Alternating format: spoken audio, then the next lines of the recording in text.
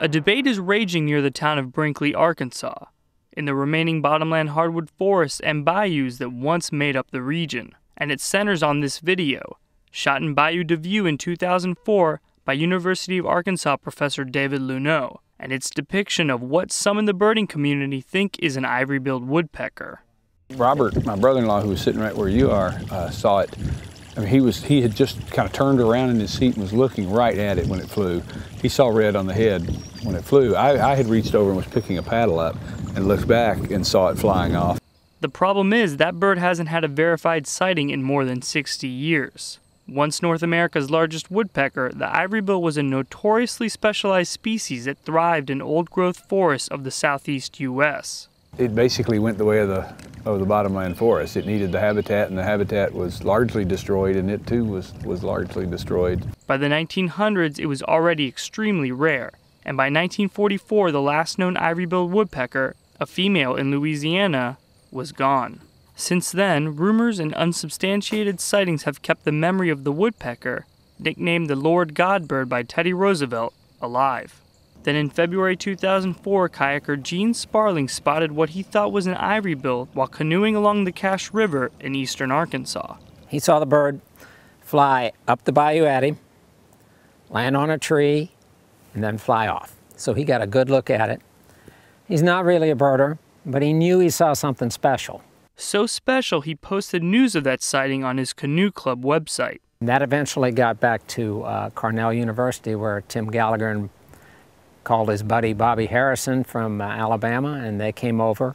And their second day out, they both saw the bird in the same general vicinity where Gene had seen it before. Their sighting set off a year-long search by the Cornell Lab of Ornithology. It culminated with this article in Science magazine, claiming the presence of at least one male in Arkansas's big woods. They used Luneau's video, confirmed sightings, and sound recordings to make their case.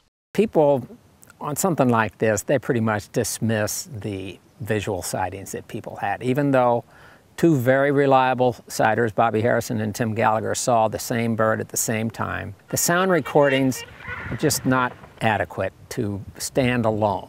That left Luneau's video, studied frame by Cornell ornithologist John Fitzpatrick.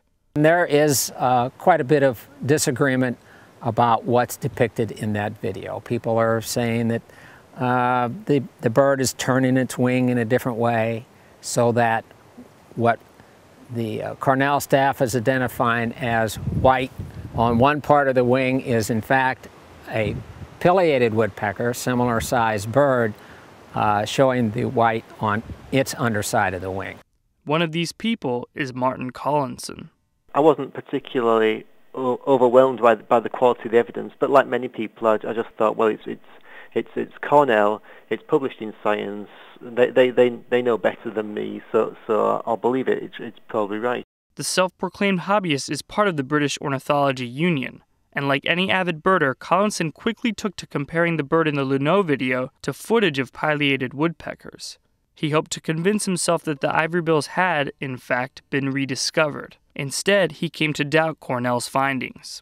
Essentially, what I was seeing was that the similarities were sufficient enough to say that the bird in the Arkansas video, David Luneau's video, could well have been a pileated woodpecker. And if it could be, the balance of probability really was that it probably was one. Collinson, in a letter to the journal BMC Biology, wrote that the plumage pattern and wing beat frequency of the bird captured in Luneau's video was compatible to that of a pileated woodpecker. He acknowledges that there is a chance, albeit small, that the ivory-bill remains, and says that if a clear picture, video, or even sighting were made, then the questions could be laid to rest. The fact is that all the sightings or supposed sightings of these birds are millisecond brief, and that there is a possibility of misidentification. The longer that goes on, the less inclined I am to believe that the birds really are out there. Luneau still believes the ivory-bill is out here and works with Cornell to install remote sensing cameras throughout the bayou. He also continues his search by boat, and the camera's always rolling. I guess one of my fantasies of being out here would be to actually find the bird and have it sit there and let me get a good long look for as long as I wanted.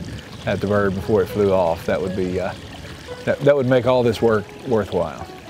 For Discovery News, I'm Jorge Rivas. In the Delta sun, down in Arkansas, it's the great God bird.